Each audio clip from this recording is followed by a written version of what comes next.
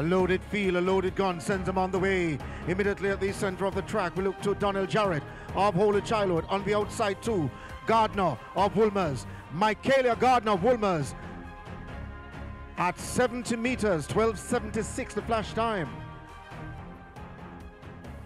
Away they go, a clean start. And the athlete immediately of Woolmers. Richardson looking strong. Out there too, Convent of Mercy, Ross. So the athlete Ross of Convent of Mercy will take them across the line. Woolmers. And away they go. This is the Class 4 boys in the center of the track, looking good at the moment. Seem to be Jamaica College's Douglas. And for company on or in lane 5 and closing fast, Kingston College. Lanes 1 and 2 vacant at the moment. A good start though for the athlete Brown of Excelsior. On his inside though, we look to McBean and Kelly. And looking solid at this side, the Jamaica College man, Kelly, will get there first, 11:80.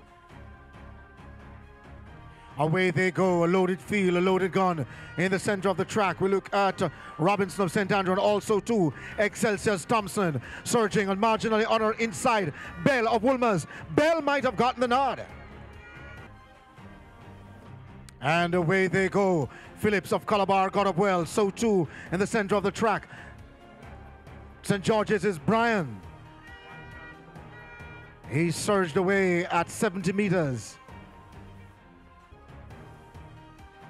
Away they go, first time of asking. The athlete of Excelsior, Roden, got up well. On her inside though, Immaculate's Shim looking strong. Shim have taken the lead on Shim's outside. And Shim might have gotten there first.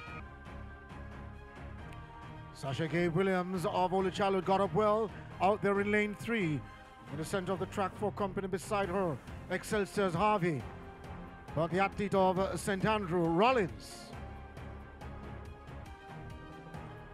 And away they go, Malik Nugent of Excelsior got up well. So too Jamaica College, Garibaldi. So it is Nugent leading marginally at the moment. And both will get to the line. Nugent. Top 2 sure to advance. Michaela Gardner of Woolmers got up well. So too St. Andrews. Watt. But Watt at the moment, the marginal leader. But look at Michaela Gardner. High stepping. Shuts it down. And jogs across the line, 11:14. Semi-final 2, Class 1 girls. Looking solid at this stage. The athlete of St. Andrew, Huey, but also too Woolmers in there as well through Scott. On her inside, Whitaker of Excelsior. Whitaker of Excelsior might just have gotten there, 12:40.